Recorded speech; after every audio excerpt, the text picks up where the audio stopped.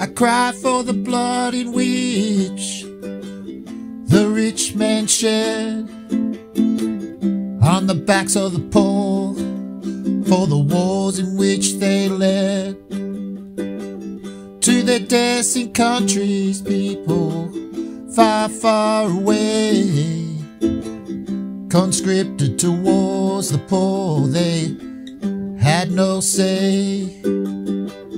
Blood for oil, the profits of which go to a chosen few, subjugate the masses.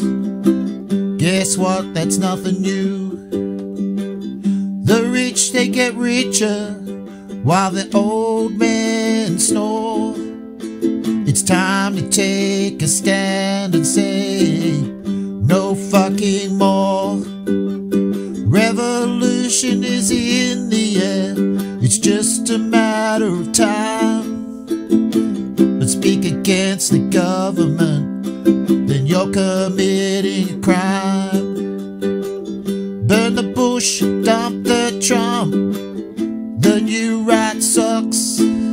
But if you think they'll help the little person, then you're out of luck.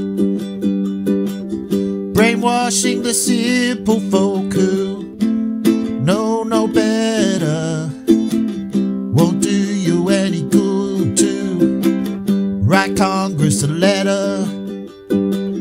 Destabilizing countries, that's the work of the CIA. But don't make a fuss or discuss, or you'll be MIA. The 1% control the wealth and take huge subsidies.